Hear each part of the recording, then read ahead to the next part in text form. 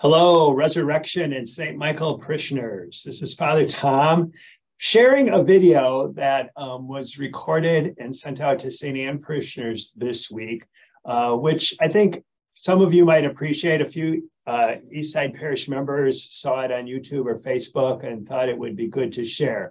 So Quick Things is an email and a video that I've been sending out to parishioners at St. Anne's for the last 3 years or so, since March of 2020, when COVID began, and we've just continued. It's a weekly run through of announcements, observation on things that are happening in the parish, in the community, in the country, the world, as well as sharing some interesting videos and columns and things like that. So it's a hodgepodge of things, and sometimes often a conversation with people in the parish or other places, just interesting folks who are doing interesting things, have interesting experiences to share. This week's Quick Things deals, as you might imagine, then with the announcements over this past weekend of my being named as pastor of St. Michael and Resurrection in addition to St. Anne.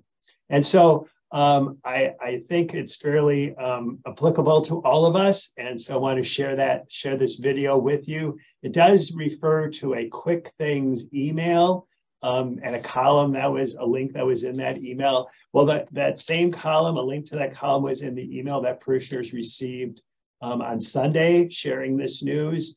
And that column will also be in this week's worship aid or bulletin at Mass. So you'll be able to access it there, even if you can't get it in the Quick Things email. So I hope the video is appreciated or helpful. If not, that's fine too. This might be something that we pursue in our parishes as we go forward. I think it's a good way to communicate, and it offers an opportunity for me at least to share some things that you really can't do at Mass or in the bulletin.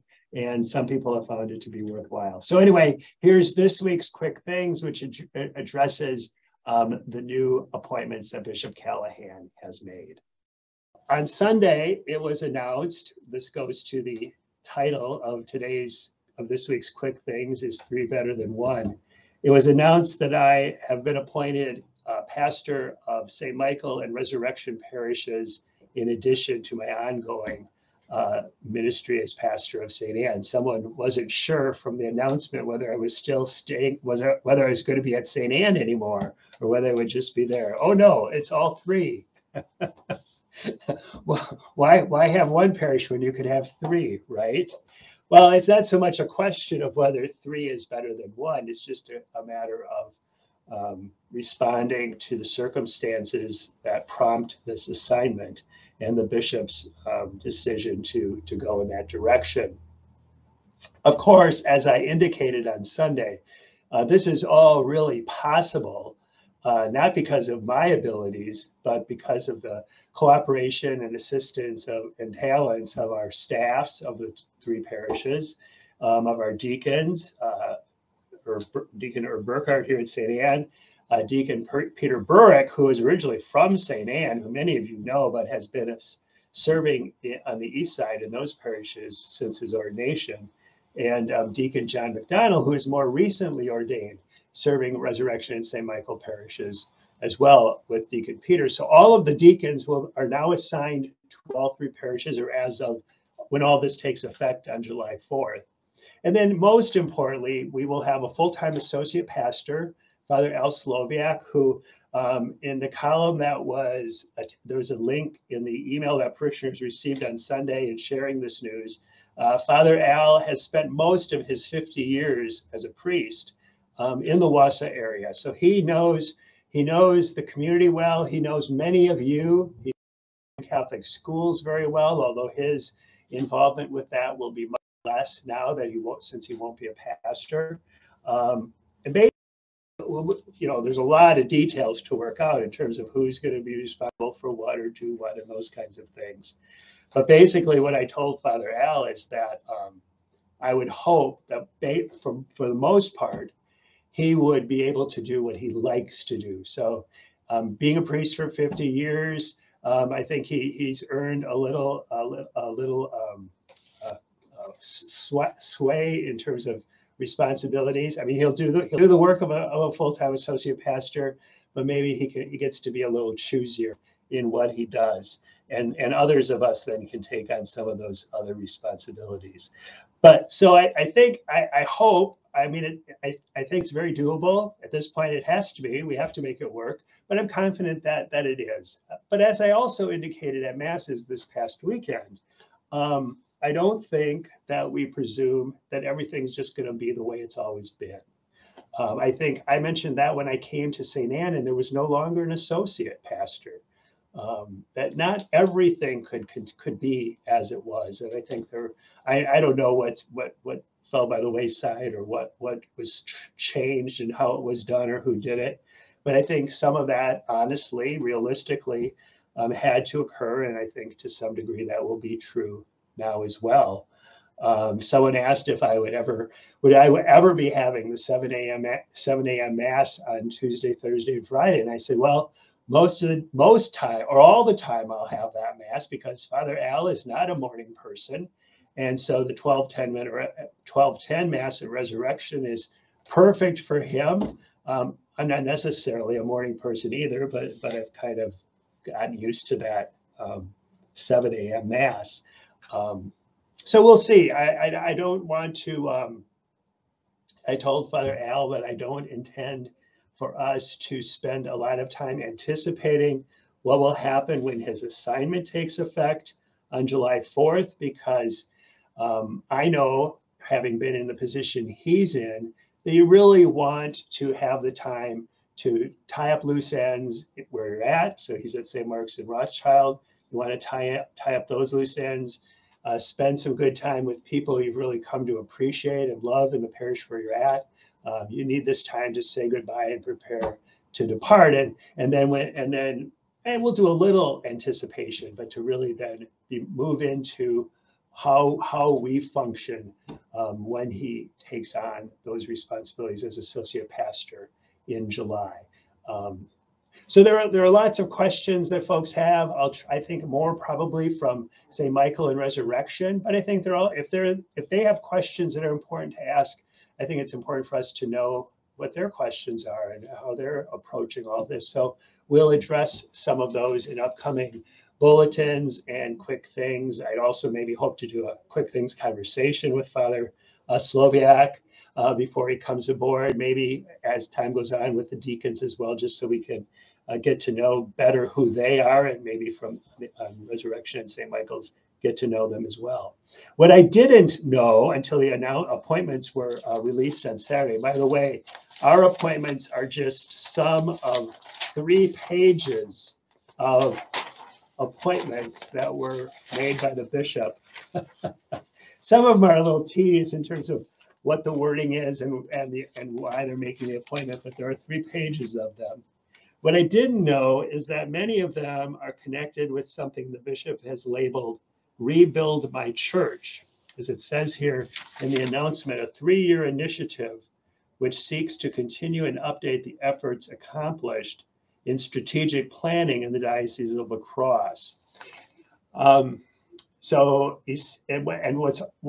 the appointments are several involving larger city parishes, where 2 or 3 parishes are being given one pastor or a pastor and associate. So similar arrangements in Wisconsin Rapids, Chippewa Falls, where that has already been in place there, and Marshfield.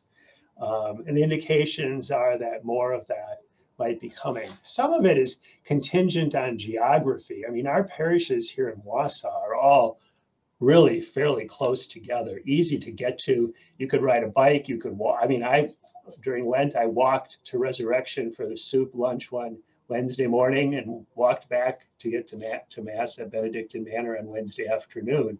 So they're walkable, but certainly drivable. But in some cities, I was visiting my friend Father Tom Craig in Eau Claire on Monday, and his parish is quite some distance, 4 or 5 miles from the nearest parish, whereas we're, 4 or 5 blocks, not quite that close, but not very far. So the geography becomes an issue with some of this, but certainly in our rural areas, we have priests driving 20, 30 miles sometimes from one parish to another a pastor of these multiple parishes, 2, 3, or 4 of them. So it's kind of bringing into the city what has been happening in the country. And from a geography standpoint, it's probably much easier for us. We also have staffs and things, which a lot of those parishes don't have.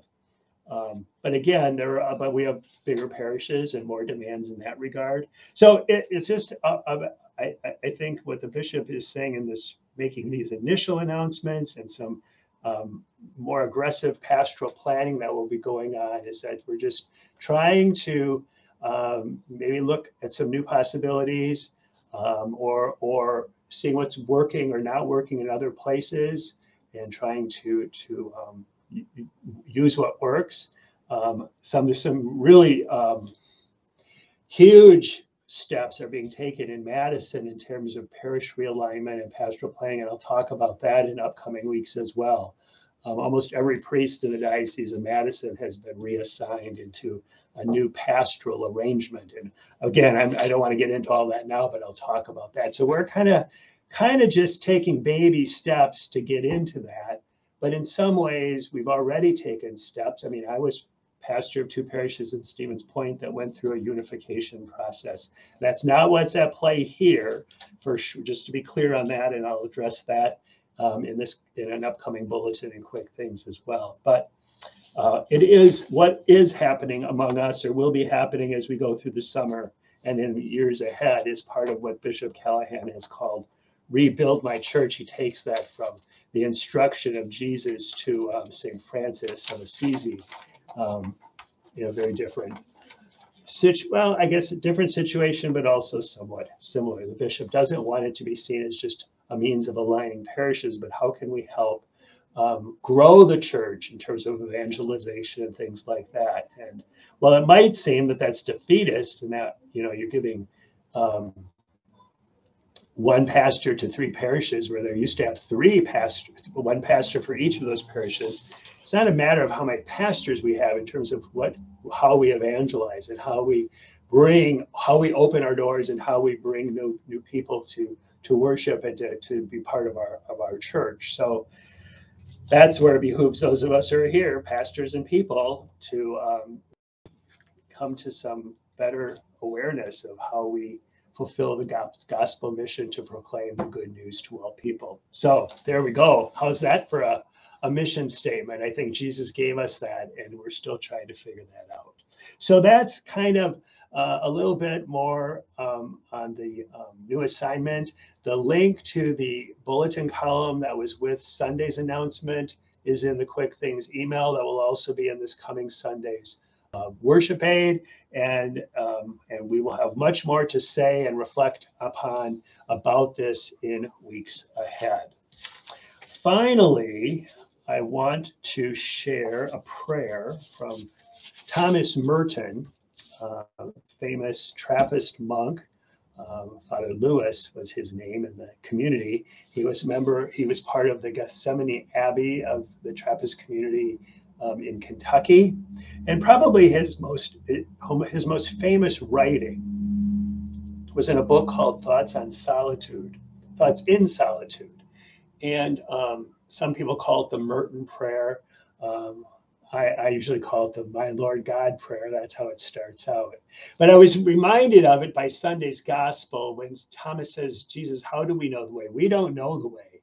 And Jesus says, I am the way, the truth, and the life, of course, as we know.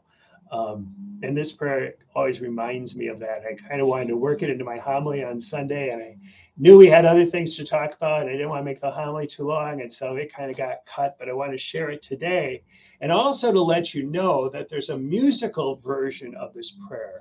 There's an a cappella group, male a cappella group from the Twin Cities called Cantus. And it's just beautiful music that they produce.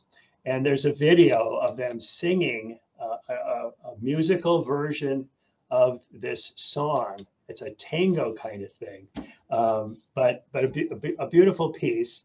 And I've shared that video in the Quick Things email. So in addition to hearing the prayer now, I invite you to listen to Cantus sing the prayer. in a very beautiful rendition. And I'll try to remember to include a text of the prayer in the quick things as well. Several people often ask for that. So we'll conclude with this prayer from Thomas Merton. Probably also a good prayer as we go into this new experience of 3 parishes, 1 pastor and an associate pastor, and hundreds and hundreds of good people. And so how can it fail? But we still know where to turn for direction in all of that.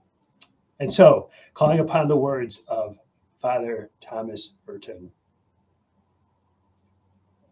My Lord God, I have no idea where I am going. I do not see the road ahead of me. I cannot know for certain where it will end, nor do I really know myself. And the fact that I think I am following your will does not mean that I am actually doing so. But I believe that the desire to please you does in fact please you. And I hope I have that desire in all that I am doing. I hope that I will never do anything apart from that desire.